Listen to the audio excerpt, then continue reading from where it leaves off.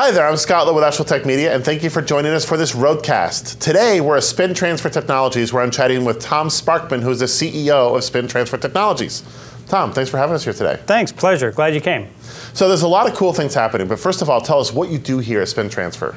No, it's a great question. We build magnetic memory. I know that sounds a little esoteric, but it really is the next generation memory. We think it's actually going to start to dominate the entire memory market. So why did the company get founded, and what's the association with Allied Minds? I saw the sign outside. So Allied Minds was a company set up, actually a venture capital firm, that was to take ideas that came out of the university and give them a commercial way to get to market, if you will. Very difficult for someone inside of a university to get to Sand Hill Road to raise $20 or $30 million. And so they set up this firm exactly to go and do that. And our technology, for example, came out of NYU. So MRAM, tell us what it is and why it's important. Oh, it's a really good question. As electronics get smaller and smaller, we seem to have this absolutely insatiable desire for memory. We want more and more and more. And it's getting difficult to get that memory inside these smaller and smaller chips. And in fact, to throw out some numbers, if you get below about 28 nanometer, which you'd call the standard node of today, it's almost impossible. And what we have is this next generation technology which can scale there and probably for the next 10 years. And that's really why we were founded, is to really unlock this memory for the next generation. And ultimately, what does the product look like? I mean, when we look at where it's going to go, we have DIMM slots, we've got NVMe, fabrics and things like that. What are you producing? So there's two different pieces of what we have, and you've talked about a couple of these words, and one would be an embedded technology, where we would actually take this memory and we would put it next to your microcontroller core. So that would be one particular way you could do. And the other is your DIMM slots, like you're talking about, which would be a standalone product. MRAM can do either one. It really doesn't care how you want to deploy that particular technology. And our idea is we want to do both of those. We're much, much denser than SRAM, the other fast memory that's out there. We're much more reliable than NVM. So if you take a look at both of those, we think we can replace both of those particular markets. And we think over time, if you look at, say, 3 or 4 years from now, we can even take a big chunk out of DRAM.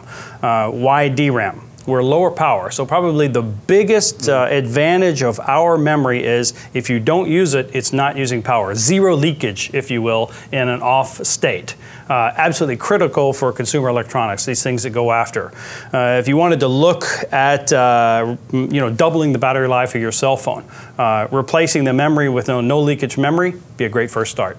So what does MRAM look like compared to something like NAND flash? Oh, no, good question. So NAND flash is a pure silicon solution, if you will. You're taking and you're actually capturing electrons in one little pocket of memory.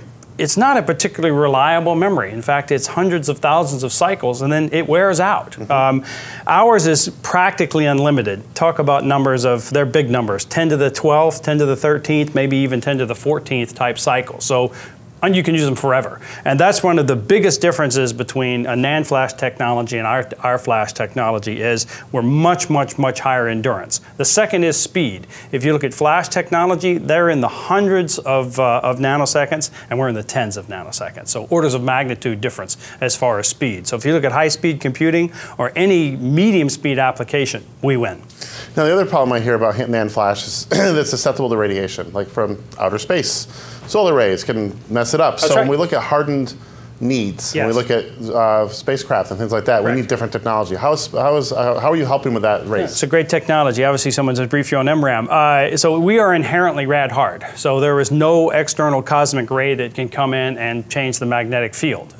If you look at what a gamma ray or an alpha particle will come in and do to a traditional memory, it actually goes in there and disrupts those poor little electrons that I was telling you about. Mm-hmm. There are no electrons to disrupt in our thing. It's a magnetic field that's pointing up or a magnetic field that's pointing down. Completely immune to that.